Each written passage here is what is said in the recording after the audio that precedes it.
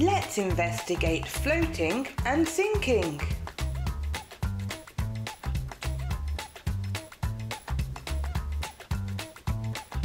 Which things sink and which float?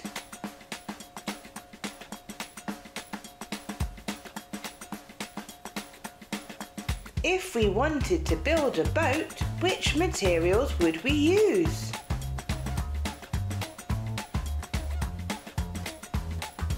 Firstly, a boat needs to float.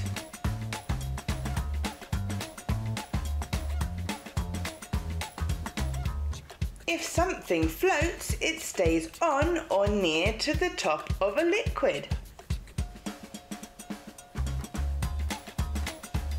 The opposite of float is sink.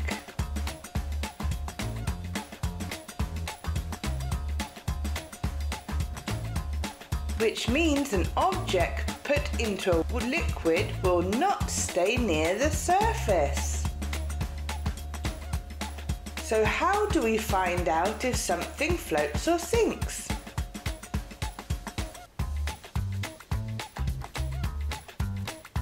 In science, we can do tests to find answers to questions.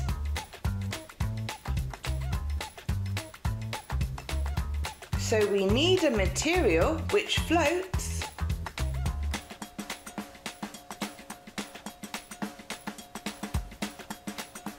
but it also needs to carry a weight.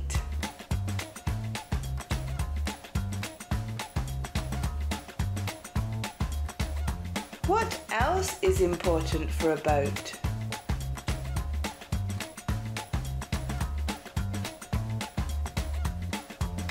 It needs to be waterproof.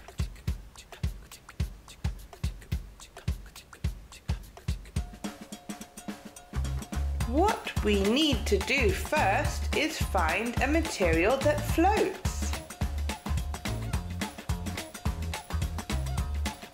By testing different materials.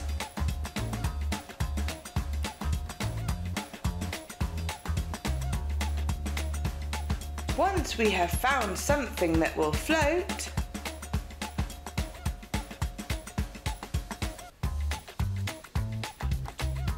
we need to make sure that it is waterproof.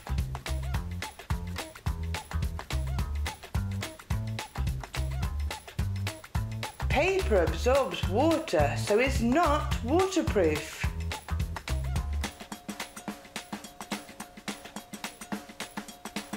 So we have found a waterproof material that floats.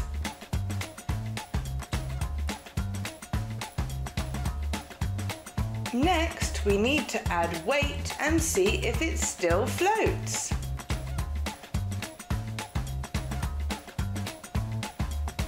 We can then test to see how much weight we can put into it.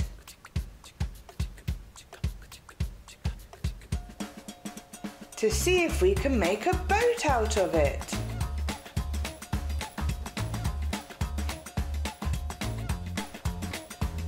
It is a good idea to write down what you have done so you remember. Can you guess which things will float and which will sink?